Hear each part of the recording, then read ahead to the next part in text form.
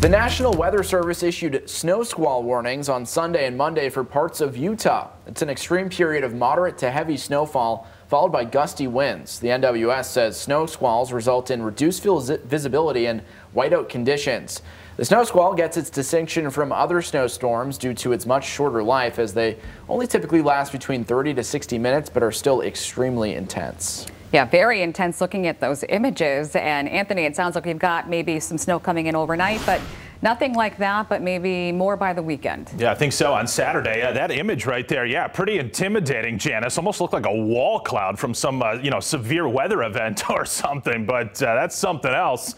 I do have to tell you that, I think we may actually get a coating of snow here in the overnight. It is possible that we could pick up as much as a half of an inch. I don't think everybody is going to get that much, but just looking at this high resolution data and just using the eye test across Lake Michigan into northern Illinois, I mean, it stands to reason that some of these flurries and snow showers may deposit a little bit more than the models have been suggesting. So we'll see about that. It doesn't take much, as you know, to cause problems on roadways. We're not talking about some thick depth of snow overnight tonight, but just a dusting, a coating or so can make it slippery. So we'll see about it. Temperatures in the upper 20s, certainly cold enough now for anything that comes out of the sky to accumulate, particularly in an overnight period where you don't have any of the sun's radiation coming through the clouds to some extent. That does play a role during the day, folks, especially when you're closer to the freezing mark. Even though it's cloudy, the sun's rays, they make it down and can help to melt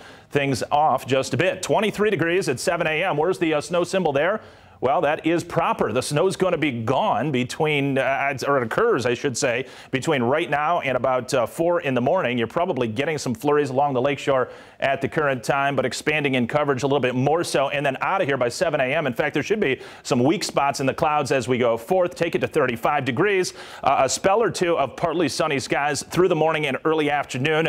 That's kind of optimistic, but I do think we can achieve a touch of filtered sun before it clouds back over through the afternoon. The green colors on this chart indicative of an air mass that is not ridiculously cold here for late December. So we're back into the mid-30s tomorrow. I pushed the button, and this is at Thursday at 3 p.m. So yes, 35 tomorrow. How about Friday going to about 42 on some southerly breezes that will warm us up? Kind of an odd scenario right before an area of low pressure that is going to come in here and drop a good amount of snow. It does appear on Saturday mid to late afternoon into especially the evening. There's going to be low pressure coming up from Kansas into Missouri. This is Saturday at 5 p.m. riding through south central Illinois into southern Indiana and south central Ohio. That is a really sweet spot track for us to pick up snow accumulation of substance. Now, the key factor here is that we're in the sweet spot of this snow band right now. This is still a couple days plus before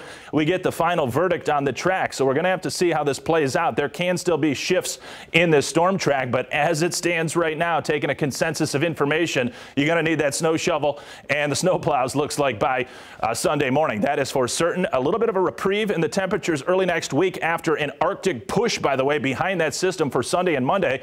Get to Tuesday and Wednesday, we're back into the 30s, but look at that off to the northwest, folks. Another round of Arctic air is going to come plowing in here later next week into that following weekend. So we got perhaps the coldest surge that is to come about 7 to 10 days from now. Light snow overnight tonight, as we talked about. Biggest storm of the season on Saturday on track. Wind chills in the single digits on Sunday. As I mentioned, some of that colder air coming in behind that snow system, dropping us to 23 for a high, 26 on Monday. Wind chills down in the single digits. That 32 will be in the morning on Saturday as the system comes in and tugs down colder air from the northwest. Those numbers will be falling into the 20s with time. Now, this is what I'm talking about. It's really splotchy on the radar. A lot of this evening has not been reaching the ground. There's a lot of dry air at the lower levels of the atmosphere, but eventually some of that moisture is going to overcome that, and we will get flurries and light snow patches here into the overnight. Again, perhaps enough to the extent that we can get a coating to a half of an inch of snow. The system is weak.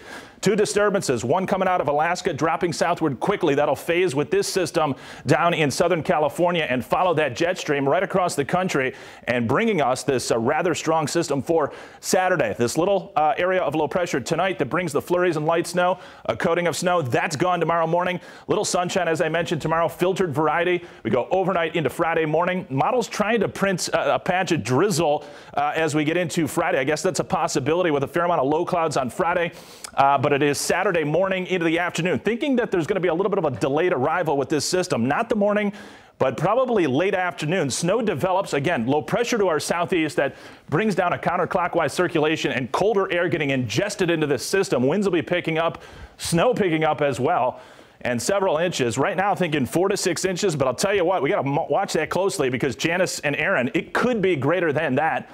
I'll have more details specifically on snow amounts tomorrow, but it's going cold, guys, Sunday into Monday.